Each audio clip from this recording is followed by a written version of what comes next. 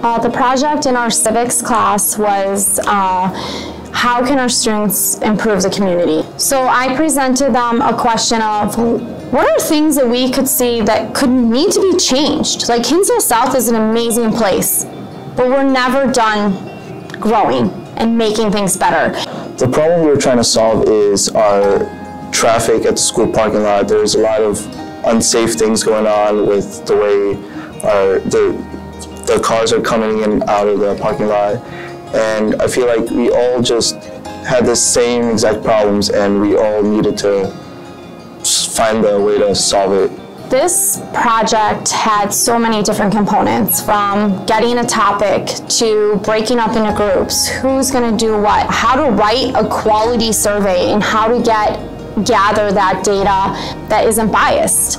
We had students going out and counting cars during the period to kind of gather how many cars are actually leaving our parking lot. So we also had students counting cars that were traveling north and south on Clarendon Hills Road. How many cars are exiting from 250 to 315? Students standing behind cars, radaring cars going through the parking lot to get an average speed.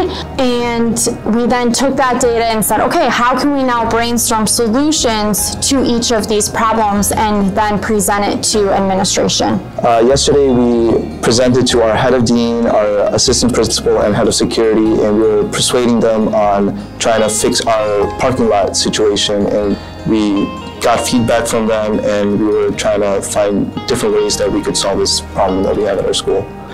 Our next steps from here are to talk to another one of our security guards to see what other feedback he could give us, and then we're going to try to go out there and try to resolve this issue with the feedback that we got. My ultimate goal for them is to be civically engaged citizens and know how that they can improve the community and that they do have a voice as students and they can make positive change within their community.